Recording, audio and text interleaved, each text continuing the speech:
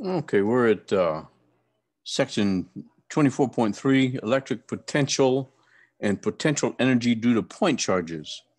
Let me dismiss my image and we'll get started here. The two shaded dashed circles represent intersections of spherical equipotential surfaces with the page. Now, I think images are coming up, but the equipotential surfaces are always perpendicular to the electric field. So the electric field are radial points going out in this direction, um, and the equipotential surfaces are perpendicular to the electric field lines.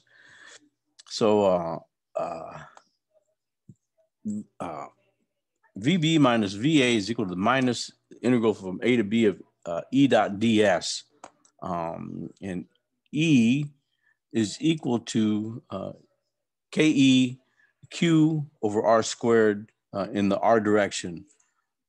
So E dot ds is equal to KE Q R squared R dot ds. And so R dot ds is equal to ds cosine theta. Since R is the unit vector, so it's 1.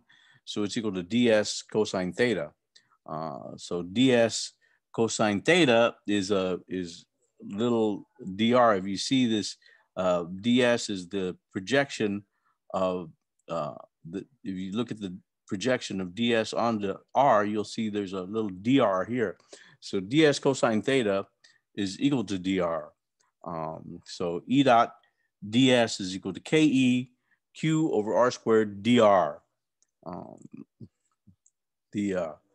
So VB minus VA is equal to minus KQ integral from RA to RB of dr over R squared, which is equal to KE Q over R evaluated from RA to RB.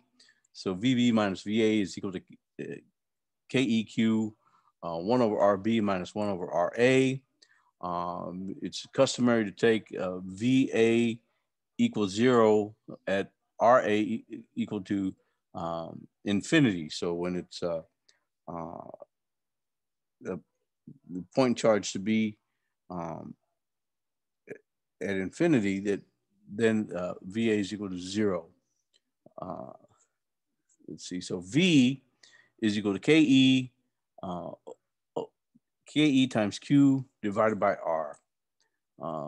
So here's to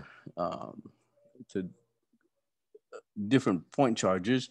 V is equal to KE times, when you have multiple point charges, it's just a superposition problem. It becomes a superposition problem. So V equals KE times the sum over all the i's of QI over RI. The external work is equal to Q2 times delta V.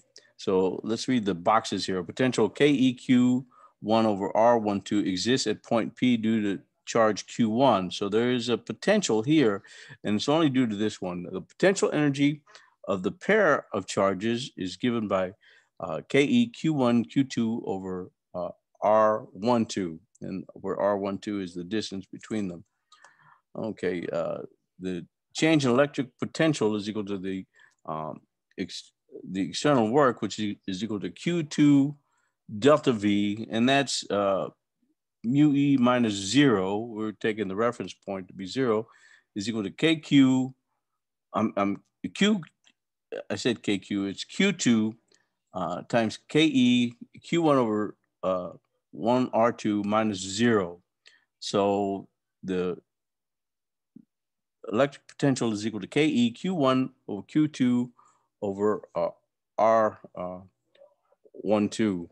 And this is similar. Let me see. Let me look at my notes. I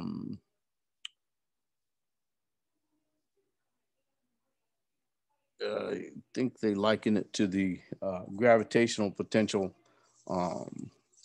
It's different than, there's no R squared. It's just 1 over R.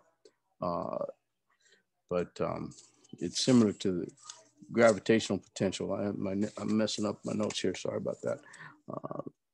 Let's see. Okay, so if you have multiple charges, here we have Q1, Q2, and Q3. It's just the electric potential is just the superposition sum, Ke times Q1, Q2 over R12 plus Q1, Q3 over R13 plus Q2, Q3 over R23. Okay, so let's look at a little quick quiz. We, in the figure, take Q2 to be a negative source charge and Q1 to be a second charge whose sign can be changed. If Q1 is initially positive and is changed to a charge of the same magnitude but negative, what happens to the potential at the position of Q1 due to Q2? Okay, it remains the same because the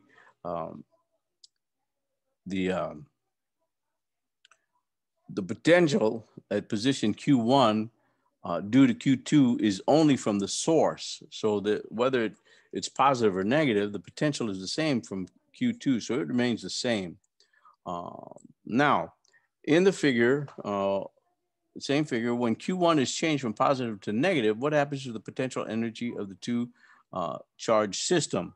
Well, it increases because Ke Q1 Q2 over R, that's a negative value because Q2 is negative and Q1 is positive. Now, if we make Q1 negative, you have a negative times a negative, that's positive, so it becomes positive.